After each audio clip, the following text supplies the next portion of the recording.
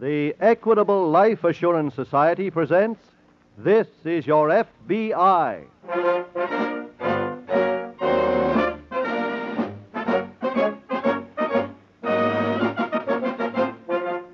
This is Your FBI, the official broadcast from the files of the Federal Bureau of Investigation, presented as a public service by the Equitable Life Assurance Society of the United States and the Equitable Society's representative in your community.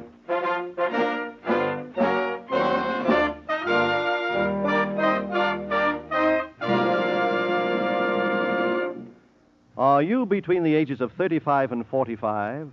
Then here's a question you've probably asked yourself more than once. Will I be alive in 1975? Let's see now. In 1975, there will be 20 million people in the United States who have passed their 65th birthday. That's twice as many as we have today. And those 20 million will be drawn from people who are between 35 and 45 today. So the chances are very good that you will be alive in 75. And in exactly 14 minutes, we'll have a suggestion which will show you how life insurance with the Equitable Life Assurance Society can help you make the most of this long life that's ahead of you.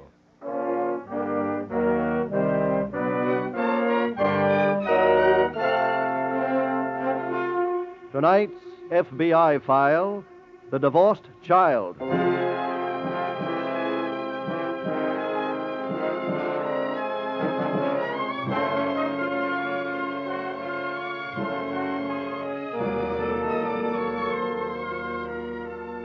The number one problem facing every law enforcement agency in the United States, including your FBI, is juvenile delinquency. That is a sobering fact, for from the younger generation must come the men and women who will run the nation in a few years. For that reason, it's up to everyone to do his or her share in fighting the problem. For we dare not leave the heritage of a morally corrupt generation to the world of tomorrow. It is a sad but undeniable true fact that the basic reason for the prevalence of juvenile delinquency today is the laxness of some parents. Parents who believe that it's possible to allow their children just to grow up by themselves. Nothing could be further from the truth.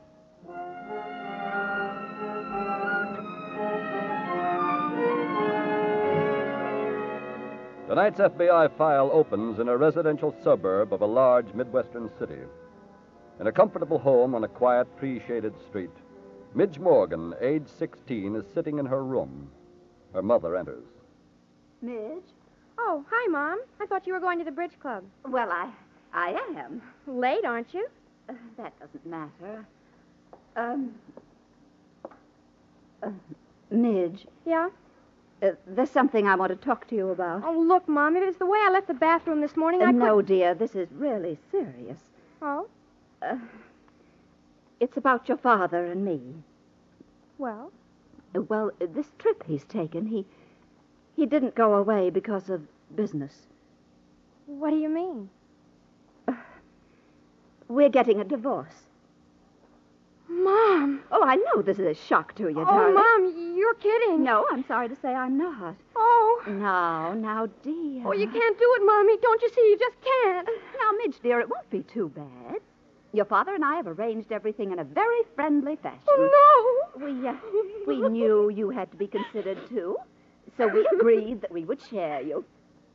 What does that mean? Why, you'll live with him 6 months of the year and me 6 months. I want to live with both of you together. But, darling, that's impossible. Why? Because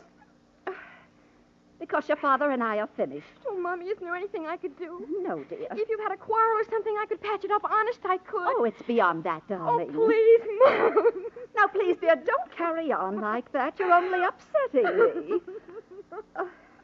Midge, look. Maybe after a while you'll have a new daddy. What? Yes, someone who'll take care of us both a lot better than your father has. You mean you already have someone else in mind? Mommy, have you? Well, yes. Oh, no. Now, he's a very nice man, dear. I I'm don't sure want to you... hear anymore. Midge, where are you going? I'm getting out of here. Midge!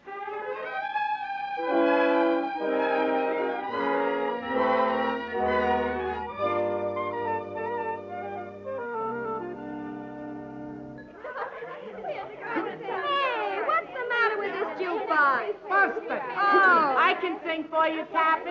Drop dead, will you? Hi there, Midge. Oh, hello, Taffy. You got a private booth here? No. Sit down. Okay. Would you like some of my Coke? No, thanks. I just had two frosted. Hey, is something the matter with you? Why? I've been watching you for the last 10 minutes. You look really down, girl. I am. Well, now, just put your head on Aunt Taffy's shoulder and tell all. What is it, sugar? Oh, Taffy, I'm just miserable. Man trouble? Oh, no, it's my mother and father. What about them? They're getting a divorce. Is that all that's bothering you? Oh, Taffy, it's horrible. Oh, Midge, you're so provincial. Huh? It happens to everybody. Oh, no, Taffy. Honey, my father and mother have been divorced for over 2 years. They have? Sure. When it first happened, I felt just like you do. Really? Yeah. And then one day I figured out something. I figured if they could divorce each other, I had a perfect right to divorce them. And that solved everything. What do you mean? Well, from then on, I've lived my own life, and nobody's bothered me. But what about your mother? She's so busy going out all the time, she doesn't know what I'm doing. Gee. Midge, believe me, you should do the same thing. How? Look, what are you doing tonight? I don't know. I'm not going home, that's one sure thing. Perfect. Let me get you a date. Who with? Oh, none of these squares around here. I know some older fellas, very sophisticated types. Would you like to meet them? Sure. Why not? Swell. Oh, but I'm not dressed for a date. Oh, you can wear something of mine. Finish your Coke and we'll go over to my house and call them up.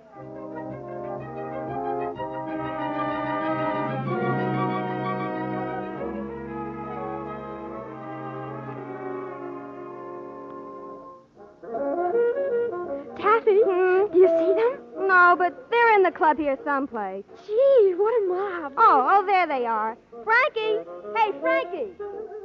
Shall we go over there? Are you kidding? Make them come to us. We sees you. Uh-huh.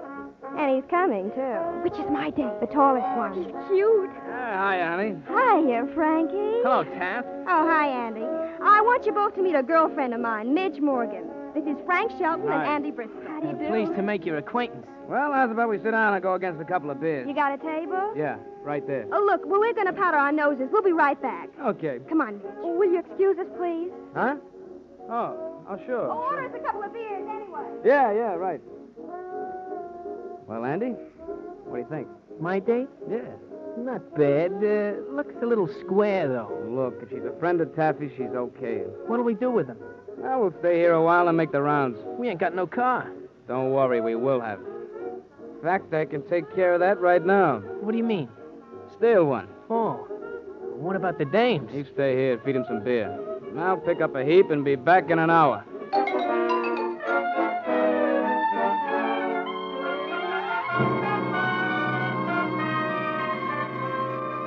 In the nearby city at police headquarters, FBI Special Agent Jim Taylor is seated with an old friend, Detective Sergeant Bill Collins.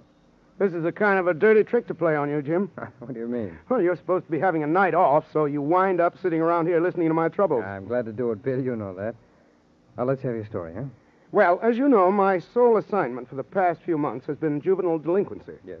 It's a full-time job, believe me. I'm sure it is. One element I've come across has an FBI angle. Oh, what is it, Bill? Stolen cars. Hmm? 2 of them were picked up here in the city this morning. They'd been stolen in the suburbs and taken across the state line. Stolen by youngsters? Well, it appears that way. Were they apprehended? No, but I'm sure kids did the job. Why? Well, for one thing, they weren't stolen for profit. They'd been used overnight and then abandoned. Oh, I see. And in both cars, the upholstery had been slashed, clocks broken, acts of pure vandalism, typical of misguided kids. Mm-hmm. Oh, did the local police where the cars were stolen have any leads on the car thieves? No. Bill, have you had your dinner yet? No, I haven't. Neither have I. So let's go get something to eat, huh? We can talk this thing over and figure out how to proceed.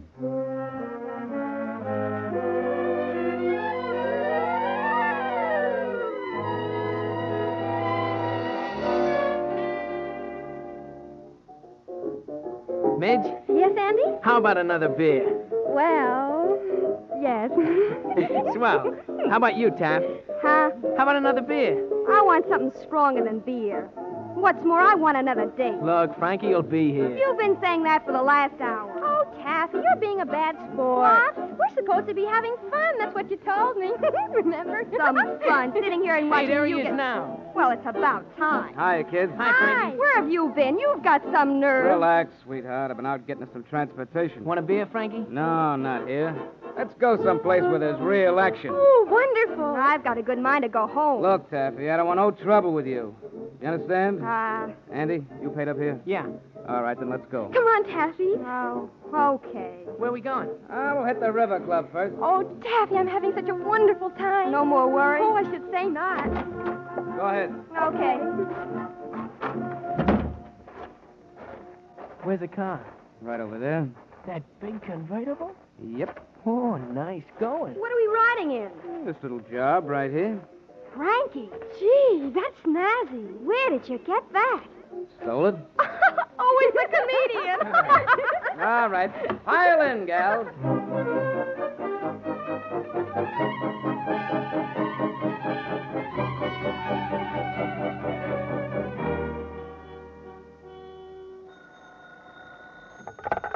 Hello? Hello, Jim.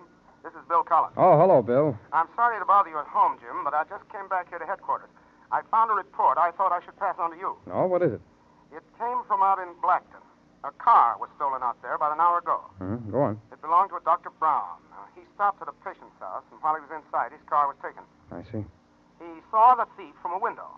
He described him as being about 18 years old. Bill, was the thief alone? Yes. The doctor attempted to follow him in his patient's car, but he lost him right after he crossed the state line. No. Was he heading in here to town? Well, it appeared that way, yes. Bill, has an alarm been sent out? Yes, we've alerted all local police, given them a complete description of the car. You say you're at headquarters, huh? Yeah, that's right. I'll be right over.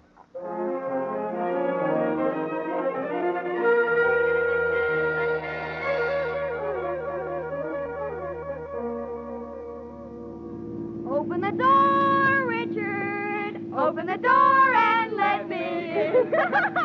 Open the door, Richard. Richard, why don't you open the door?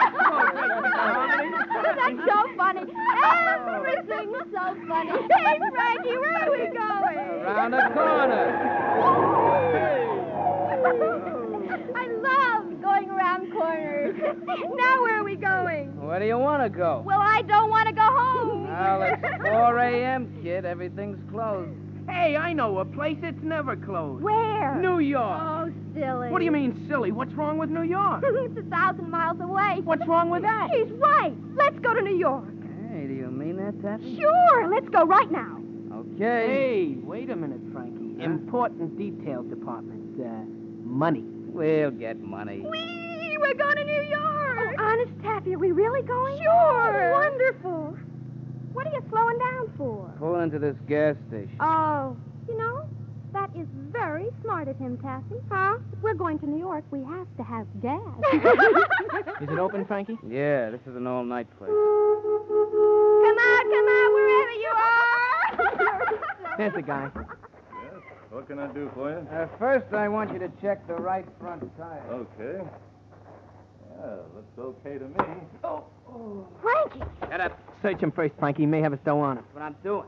what is this? What's happening? Shut up. But he hit him on the head. We gotta get to New York, don't we? Midge, let the boys do it their way. But I don't like this. I'm getting out. Here's Mitch, a let me real borrow good three roll, cents. too. Wait a minute. Where are you going? I'm getting out. Get back in there. But I don't want... Get back, I said. Now, let's get out of here.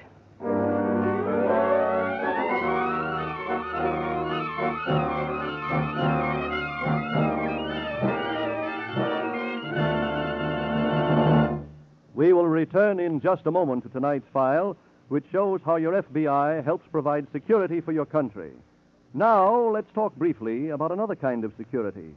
Security for those who want to be independent as they grow older. Well, that's easier said than done, Mr. Cross. Frankly, I haven't saved a cent since prices and taxes started going up, so when you talk about independence 20 or 30 years from now, you're just not talking my language. But I am. Right now, in the Equitable Society are thousands of men who once had your viewpoint, but now they're looking forward to complete independence in their 60s through an Equitable Life Assurance Society Independent 60s plan. Independent 60s, you say? All right. How does this plan work? The Independent 60s plan of the Equitable Life Assurance Society has these three features. First, it costs considerably less than you probably think. especially if you're covered by Social Security. Second, you can create your retirement estate for the full amount the moment you sign the contract. You don't spend years wondering whether or not you're going to accumulate enough money to be independent in your 60s. You're sure of it because it's guaranteed by the Equitable Life Assurance Society. Third, this Equitable plan gives you a definite goal and provides you with a practical method for reaching that goal. Yes, there's nothing finer than being independent in your 60s, being your own boss, able to do the things you want to do. Boy, I'd sure like to hear more about this. Well, then I suggest you get in touch with an Equitable Life Assurance Society representative. He'll give you the facts on the Independent 60s plan and let you make up your own mind. Look in the phone book for the Equitable Society. That's EQUITABLE. Or send a postcard care of this station to the Equitable Life Assurance Society of the United States.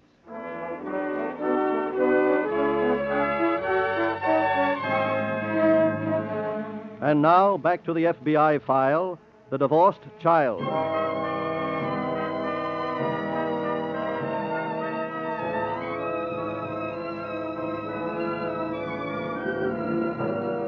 In a statement to the listeners of this program a few weeks ago, Mr. J. Edgar Hoover, director of the Federal Bureau of Investigation, said that one prevalent reason for delinquent children is delinquent parents. Tonight's case from the files of your FBI is ample proof of that fact. Do you know the friends of your children?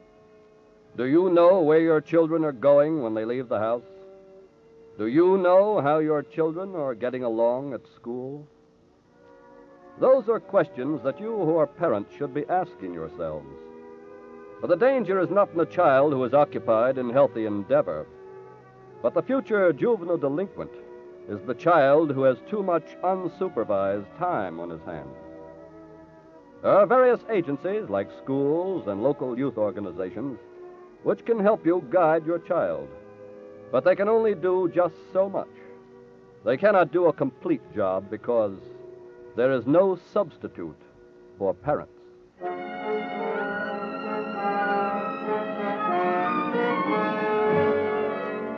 Tonight's file continues at the gas station.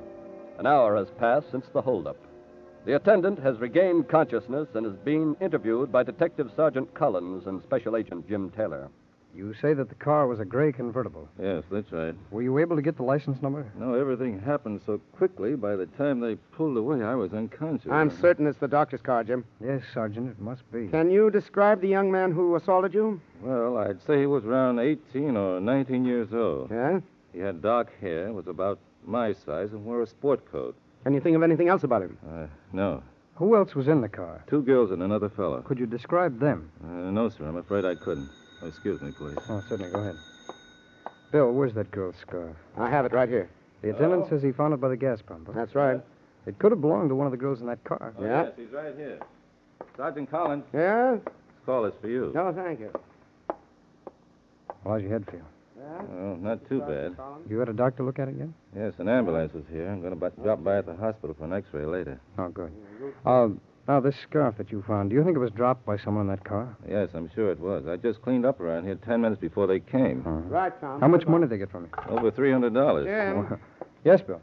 That was headquarters. The stolen car was just found abandoned out on Route 30. No trace of the occupants? Not yet. They're going over the car now for fingerprints. Bill, what time do the laundries open in this town?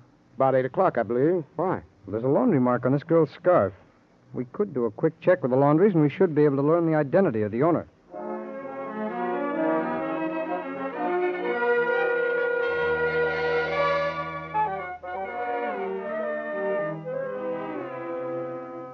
Oh. Good morning. Huh? I said good morning, Midge.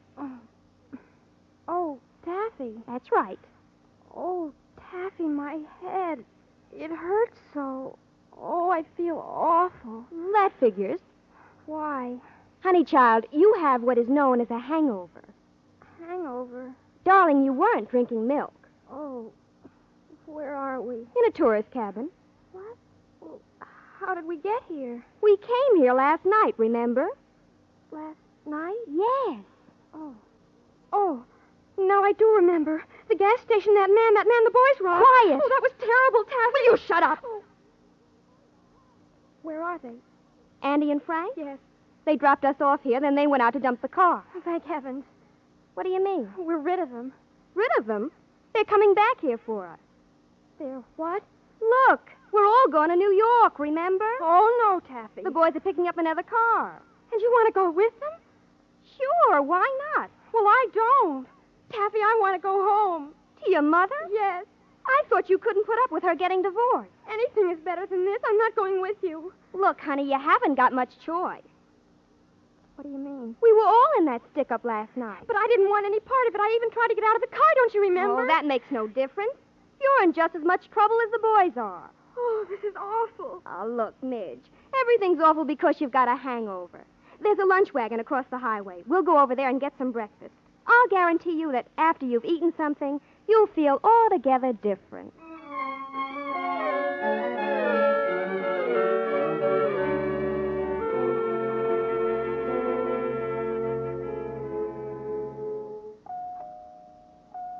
Just a minute. Yes? Mrs. Morgan? That's right. My name is Taylor. I'm a special agent of the FBI. FBI? Yes, that's right. Here are my credentials. I see. May I come in, please? Well, yes, of course. Mrs. Morgan, I've come here to talk to you about your daughter. You know where Midge is. You found her. She isn't here? No, she didn't come home all night. Just 10 minutes ago, she called and she was crying. She said she was in trouble and she was going to New York. But before I could question her any further, she hung up. Did she say where she was? No. Why are you here? Well, I'm sorry to say I have reason to believe that your daughter was involved in a gas station holdup at about 4 o'clock this morning. That can't be. Do you recognize this scarf? Yes, it belongs to Midge. It was found at the scene of the holdup. One of the girls in the car dropped it. But Midge couldn't be involved in anything like that. You just said that she hadn't been home all night. Yes, but this is the first time it ever happened. Midge is a good girl. She never stays out. She wouldn't have last night if...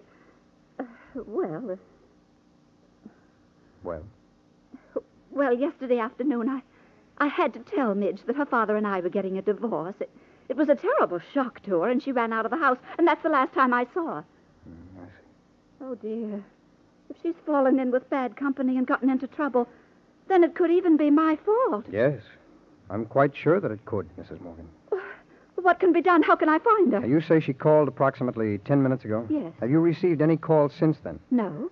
Well, it's possible that the phone company will cooperate with us in helping to trace that call. Oh, I hope so. I'll get to work on it at once.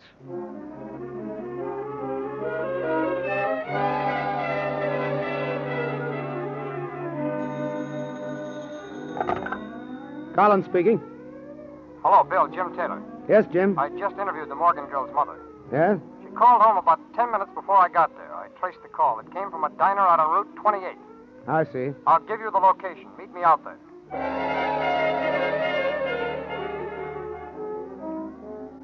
Any luck, Jim? I just talked to the manager of the diner. Did he have any information? No, he just went on duty. His night man went home about an hour ago. And he's the man to see? That's right.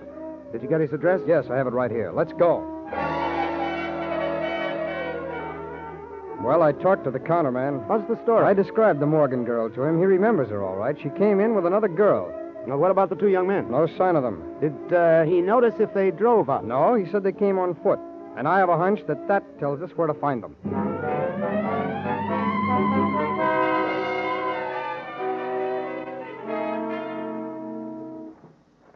Frankie, you gonna leave the car right here? Sure, we'll be pulling right out. Let's go in and get the gals. Okay. I hope they aren't disappointed about this heap. Why should they be? Well, it ain't got the class the other one had. It'll get us to New York just as good. Go ahead. Right. Hi, kids. Oh. Hiya, Frankie. Andy. Hi. What's the matter with her?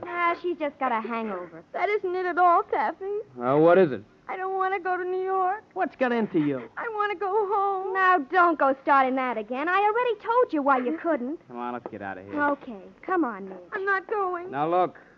We ain't leaving you here. I'm not going, I said. What'll we do, Frankie? She's coming if we have to drag her out. Now, get up. No. Get up. Let go of me. Stop your yelling. Hey, Frankie, none of that. You keep out of this. Stop pushing her around. Look, I'll give it to both of you. Lay off of that, son.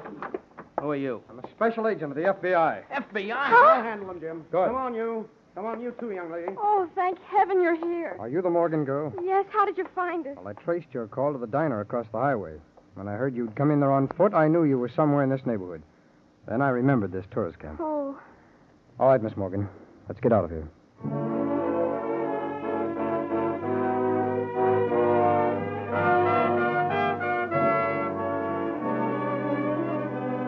Frankie Shelton and Andy Bristol were sent to a reformatory. They will remain there until they are 21 years old. Their companion, Taffy, was placed on probation for 5 years. Midge Morgan had no charges placed against her. And thus your FBI and the local police helped straighten out another delinquency problem. If your child is headed for trouble, he might be as fortunate as Midge Morgan, and he might escape with only official censure. But that would be a foolhardy gamble to take, for not many juvenile delinquents are that fortunate. Your FBI sincerely trusts that you will not depend on the chance that your child will be rescued from trouble before that trouble develops and will be given a second chance. Be a good parent and help your child grow up so he'll never need a second chance.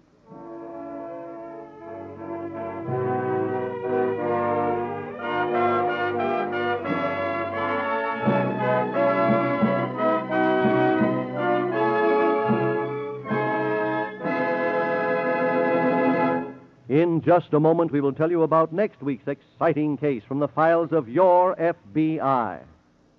A little while ago, I gave you a few brief facts about the Independent 60s plan of the Equitable Life Assurance Society.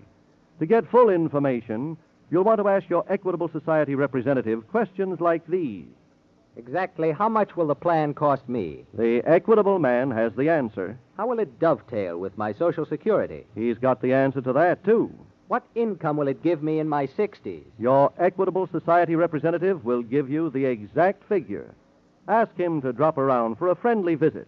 Find him in the phone book or send a postcard care of this station to the Equitable Life Assurance Society of the United States.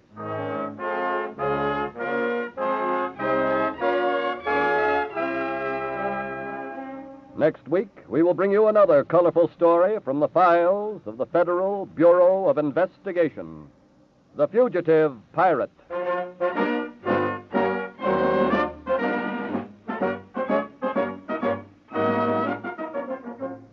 The incidents used in tonight's Equitable Life Assurance Society's broadcast are adapted from the files of the Federal Bureau of Investigation. However, all names used are fictitious, and any similarity thereof to the names of persons living or dead is accidental. Tonight, the music was composed and conducted by Frederick Steiner. Your narrator was Dean Carlton. This is Your FBI is a Jerry Devine production. This is Milton Cross speaking for the Equitable Life Assurance Society of the United States and the Equitable Society's representative in your community, and inviting you to tune in again next week at this same time when the Equitable Life Assurance Society will bring you another thrilling story from the files of the Federal Bureau of Investigation, The Fugitive Pirate, on This is Your FBI.